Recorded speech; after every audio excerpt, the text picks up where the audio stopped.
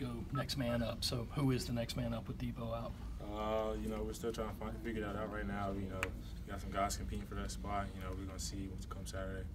With Ortre, Shy, Drake, maybe a Chad Terrell, what all do all those guys bring? Can they be that kind of explosive game player, game breaker? I think everybody can, you know, chip in. You know, it's going to take a team effort. You know, everybody got to step it up a little bit, and you know, just contribute to match that production.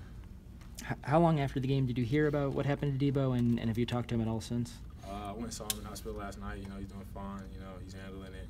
You know, I didn't really know about it until after the game. Are you guys excited to, you know, get more opportunities out there with him out and trying to replace, you know, his production? You know, anytime you get the strap on the pads, play the game, I'm excited. You know, Deebo's down, so you know, next man up. We're just gonna go out here and we're gonna make the plays when the ball comes to us. Did Deebo say anything to you in the hospital, whether it's individually, as a team, just what he wants you to, you know, kind of motivate you boys a little bit? No, not really. He's not really that type of guy. You know, we were all just chopping it up, trying to get away from football. You know, just be there for our teammate. You know, and comfort him. Do you put more weight on your shoulders now that he's out? I think everybody, the whole offense as a unit, you know, puts more weight on their shoulders because, you know, a guy like Deebo, you know, the amount of touches he had and just his explosiveness, everybody has stepped up a little bit from running back to tight end to receiver, you know, and we just all got to come out there and produce on Saturday.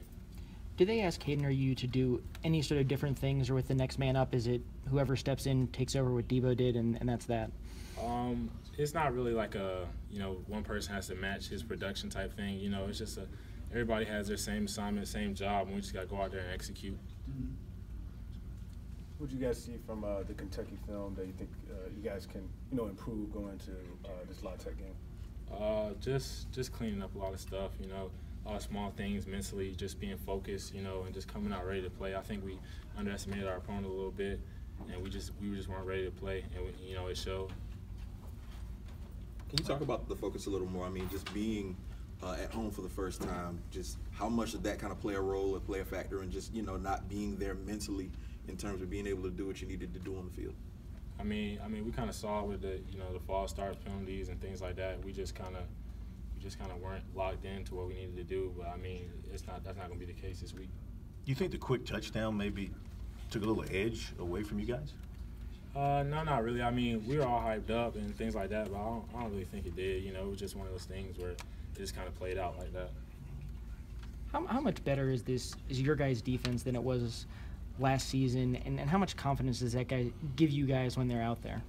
You know, our defense is getting us turnovers. We saw that at Kentucky. You know, they got those 2 turnovers, and we got to go out there and capitalize on those things. And that just makes us feel real good that we got guys like Scott Moore and guys like that can go out there and make plays and put us in good situations to, you know, score. Anything else for Bryan? Thank you. Thank you.